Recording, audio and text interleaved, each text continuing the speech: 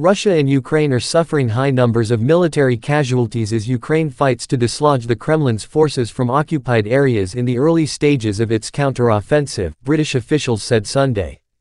Russian losses are probably at their highest level since the peak of the battle for Bakhmut in March, UK military officials said in their regular assessment.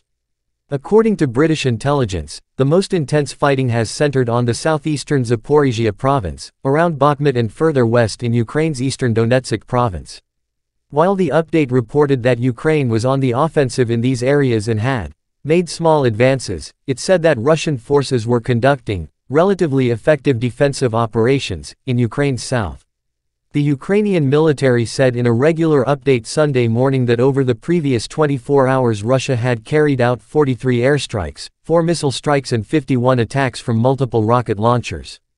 According to the statement by the General Staff, Russia continues to concentrate its efforts on offensive operations in Ukraine's industrial east, focusing attacks around Bakhmut, Avdiivka, Marinka and Lyman in the country's Donetsk province, with 26 combat clashes taking place. Donetsk Regional Government Pavlo Kyrylenko said that 2 civilians were killed, with a further 3 wounded in the past day. Ukrainian officials said Russian forces also launched airstrikes on other regions of the east and south of the country. 1 civilian was killed and 4 more wounded in Kherson province as a result of Russia's attacks, said regional government. Alexander Prokudin, while Zaporizhia Regional Government Yuri Malashko said 1 person was wounded in Russian attacks that hit 20 settlements in the province. Vladimir Rogov, an official with the Moscow-appointed administration in the partially occupied Zaporizhia region, said Sunday that Ukrainian forces had taken control of the village of Piaty Kotki on the Zaporizhia battlefront. Serhiy Brachuk, spokesperson of the regional government in the southwestern Odessa province, said Ukrainian forces destroyed a very significant ammunition depot near the Russian-occupied port city of Henichesk in nearby Kherson province.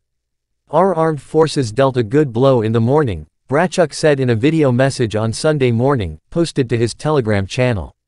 Western analysts and military officials have cautioned that Ukraine's counteroffensive to dislodge the Kremlin's forces from occupied areas, using Western-supplied advanced weapons in attacks along the 1,000-kilometer, 600-mile front line could last a long time. A group of African leaders have carried out a self-styled peace mission to both Ukraine and Russia in recent days to try to help end their nearly 16-month-old war, but the visit ended on Saturday with no immediate signs of progress. Meanwhile, the death toll from flooding following the destruction of the Kakhovka Dam has risen to 16 in Ukrainian-held territory, Ukraine's Interior Ministry said late Saturday, while Russian officials said 29 people died in territories controlled by Moscow. Massive flooding from the destruction of the dam on June 6 devastated towns along the lower Dnieper River in the Kherson region, a front line in the war. Russia and Ukraine accuse each other of causing the breach.